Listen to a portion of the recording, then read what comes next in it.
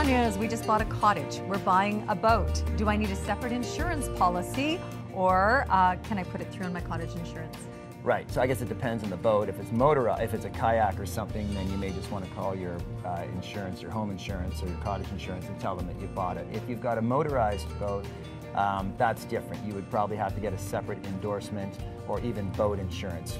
Number one, because it's a much more expensive risk for the home insurance, so they wouldn't cover it unless you tell them.